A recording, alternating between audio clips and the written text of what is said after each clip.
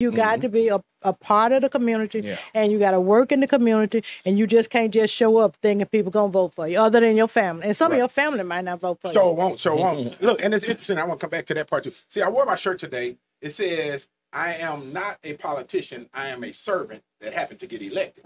And so it's just funny we're talking about that because our strategies and ideas is all about serving people first. Serving people first. You get elected. Now, here's what I call the definition of a politician, right? A politician is going to show up with their hand out asking you for something before they've even served you at all, right? And you think about that, right? You have to understand it. Right. And